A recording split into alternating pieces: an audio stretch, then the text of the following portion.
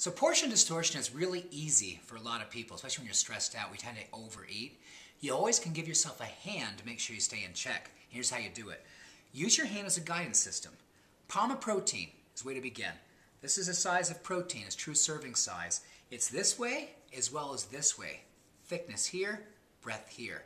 Now when it comes to complex carbohydrates like grains, whole grains, it's the size of your hand, but also, again, the width of your hand. So you can spread out the carbohydrate. It'll be roughly the size of this, as well as this. Now, when it comes to vegetables, this is a real easy one, too. Take your hand, take your fingers apart, and it's basically this serving size right here in the same width. So you can always follow your hand. It'll give you the right serving. You can always stay in check, and no more portion distortion for you or me. Take good care.